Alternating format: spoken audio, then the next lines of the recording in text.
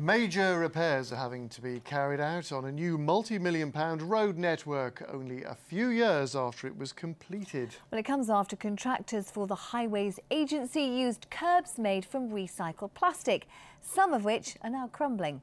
Now the taxpayer is facing a six-figure repair bill, as Simon Hare reports.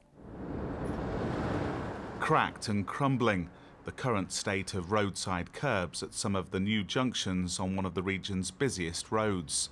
They were built when 6 roundabouts were removed from the A1 in Lincolnshire and Nottinghamshire between 2006 and 2009.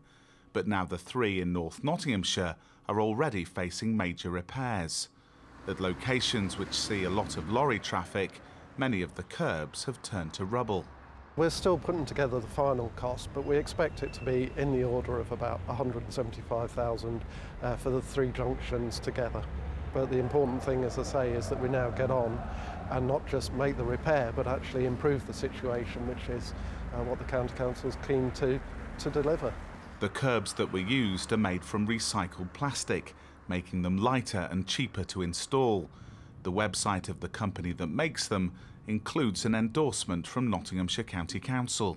The product has proven to be very strong, and to date we've experienced no breakages.